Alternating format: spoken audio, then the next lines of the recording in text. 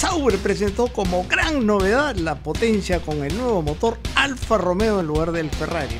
Yeah, starting my fourth year now together with the team. I've been here for a while and I've been seeing the team grow year by year, and I think we've been waiting for the opportunity like we have now this year. So it's an exciting season coming up, and I can see in the team how excited everyone is. So it's a great opportunity. It's a great honor for us to have Alfa Romeo with us this year. Obviously, they have won the two first World Championships in Formula One, and to have them with us is a huge honor. I think it will push the team forward for 2018.